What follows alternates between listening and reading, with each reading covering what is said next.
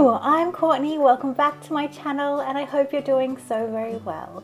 Today we are going to create our very own Christmas countdown numbers for your journals, for your December dailies. There's something a little DIY on my channel today and we're going to do it using watercolors. I am using sticker paper to make mine. I do use sticker paper and also watercolor paper for the other ones, but in this video I'm going to use sticker paper. You're also going to need a variety of number stamps. I use two different types in this video because I make two different colorways, and I use this one and I also use this one in the video. So number stamps are a must. The next thing that I use is a crooked circle stamp. This is not like a must, but I think it makes it much easier to create your numbers and to give them a more uniformed look. This is a Hero Arts one. Another thing you are going to need is, because we are doing some embossing today, you're going to need an embossing pad. I am using clear and I'm also using an acrylic block for my stamping, but this is one by Ranger and it is my preferred choice.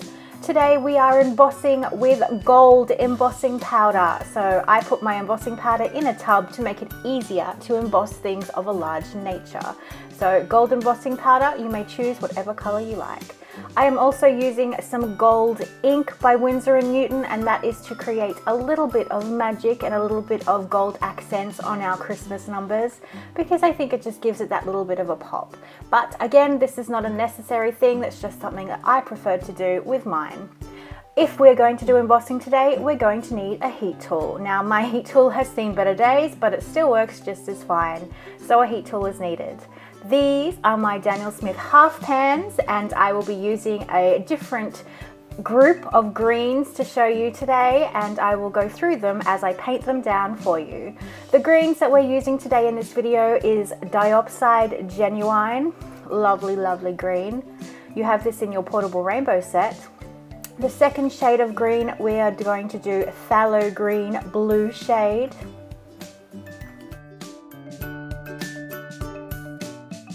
We are also going to do Sap Green, one of my personal favorites. It's such a lovely green. We are also going to use Amazonite Genuine. It's a little bit more of a bluey green, but we're trying to create a mottled effect. And the last bluey green that we're going to use is Phthalo Turquoise.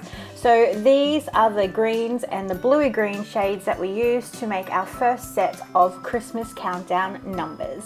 So get your sticker paper ready and let's start creating a very messy and mottled background.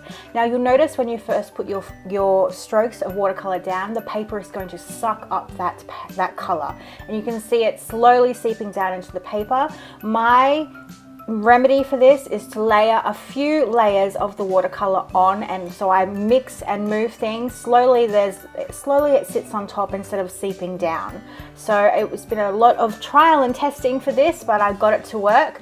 So this is how we get our greens to really pop on our sticker paper, is to really layer on the watercolor and really mix it all up. And there's no rhyme or reason to how I'm putting down the greens. I'm just grabbing them slowly and mixing them all together, trying to get a variation of lights and darks. Now, as you can see, I'm getting really vibrant colors, and that is because I'm using less water and more pigment. So I'm only dipping my brush into the water and really scooping that pigment out of my half pan to make sure I'm getting the full force of the color.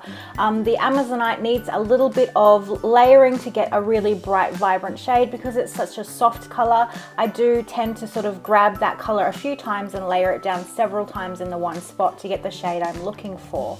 But I really, really loved this. I know that red is normally very traditional for Christmas, and I do show you a red version, but I do not paint it on camera.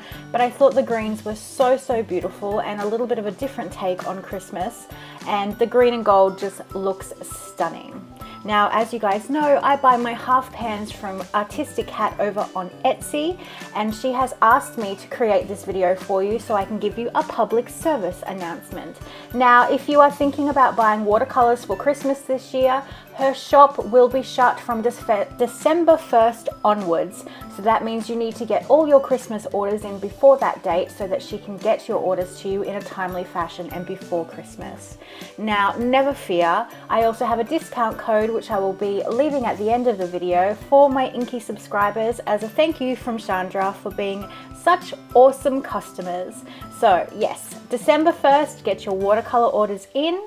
But let's keep going with this video. I do dry it and make sure that all aspects of your paper are dry. That includes the back, because if you've got wet spots, your embossing powder is going to not only stick to your stamped images, it's also going to stick to any damp areas. So make sure your paper is completely dry before moving on to the next step.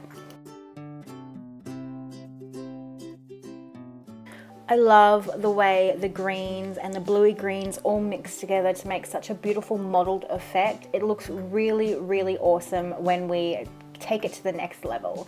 So I do cut my sticker paper down into uneven strips just to make it easier to emboss. Now I am adding some gold paint to my pieces of sticker paper just in a random fashion.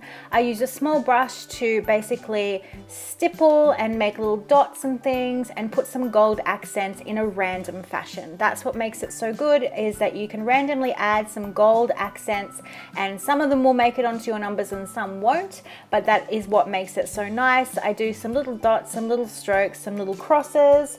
I really had fun, and it looks really good in those dark areas, those really dark diopside green pools. I actually added polka dots into those areas and it looks really, really nice. I did the same with the red ones. In the dark spots I added little like polka dot pools, but I absolutely loved the way the gold looked, and I'm so glad that I did it.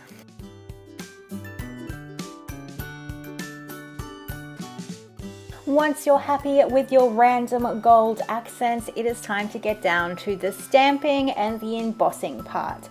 If you have a circle stamp and that's what you want to use, that is a-okay with me.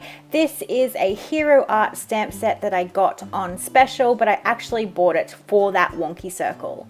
So I grab my clear embossing pad and my acrylic block with my stamp attached to it, and I start putting the stamp down. I don't emboss one by one. I am quick with my circles. I get them down as soon as I can and make sure that they're all evenly spaced and not overlapping. And then I pop that sticker paper into the gold embossing powder and just move the embossing powder down those stamped images. Just make sure that all your stamp images are covered, and if you have any excess, just tap it off or use a fine paintbrush to remove any gold embossing powder that you don't want in those spots.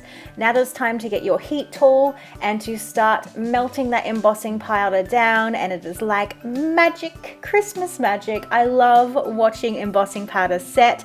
It is just, I never tired of it, and I did a lot of these numbers. I did 2 sets of 30 and it was just so much fun. Even though it's monotonous, they look amazing, and I can see me doing these in various colors. I have hot pink embossing powder. I can definitely see some hot pink ones in my life. So there as the finished look.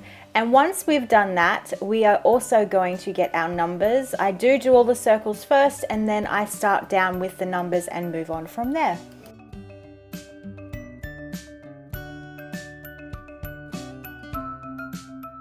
This is a close-up of what your circles will look like. Obviously yours will differ if you have a different circle stamp, but it does look fantastic, and I love how each number is going to be individual. So it is time to mount your stamps, your number stamps onto your acrylic block, and to start stamping your little number heart out. Yes, this is time consuming, but you do know that making something yourself is so satisfying, and I love the fact that my numbers are going to be completely different to anyone else's numbers. Now I am going to attempt December daily this year, and this was the reason why I actually decided to make this video. I thought it would be cool to show you a completely different take. Yes, it's awesome to get stickers that you can buy, but sometimes you don't have the money or you don't have the time, so DIYing is something I love to do. So this is just a look at the numbers getting embossed. You can emboss again, just don't, once you see it melt on the numbers, move it away so that you don't de-emboss your gold ring. You can do that, or you can like bubble it up and make it really hideous, but This is how they all look with the dots, and they look friggin' fantastic. And I loved them so much that I decided to make myself a red set so that I could interchange them for red and green. So I will show you the reds. I won't show you how I made them, but this is what the reds will look like. You can make any type of colored numbers you wish. I just decided that in the theme of Christmas, and since we're doing Christmas things, this is what the red and gold will look like. This is the pre-stamped paper. I did this on watercolor paper, and I'm going to hole punch them to make them moving numbers in my journal. And this is what they look like. I used a different number font for these ones, so they are a tad different to the ones you saw me make, but I do really love how they look. My mum actually prefers the red ones, and you may too. But I really love how vibrant and different, and each one is unique in itself. I hope this video has inspired you to create your own numbers, whether it be Christmas type numbers or even just numbers for your journals or your bullet journals. This is a way to do bright, vibrant and unique ones. If you're on the fence about buying some half pan watercolors, wait no more. It is time to treat yourself or treat a loved one to some half pans. Remember that orders get in before December 1st, before the shop closes, and use the discount code INKYTRIBE10 to get 10% off your purchase. I hope you've enjoyed this video, and I hope you guys have a wonderful holiday season. You'll see me back here very soon, but thank you so much for watching. Take care. Bye.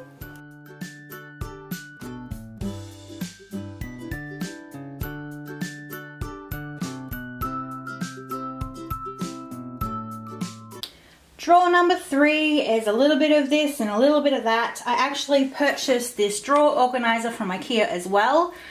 I would like to buy a couple more of these because they're really handy to compartmentalize things, but they were $12 each, so I just bought the one. Now I have my Letraset aqua markers here, and I have a couple of my neon markers. Obviously the pink is in my pencil case because that thing is my life. I have my Caran d'Ache gouache colors. I have a couple of tube watercolors that I have bought and haven't put into half pans. I have my Zig Clean colors. These are the older style before they rebranded with the clear lids, which is why they look different. I happened to nab them from an eBay seller who was clearing out their stock, so I got them really cheap. And we know those markers are not cheap, so that was a win. And back here I have just odds and ends, leads for my coloured pacers, inks for my pens, that sort of thing, extra rubbers for my tiny eraser, and some archival ink. And then down here I have some washi tape and a tiny little tin which has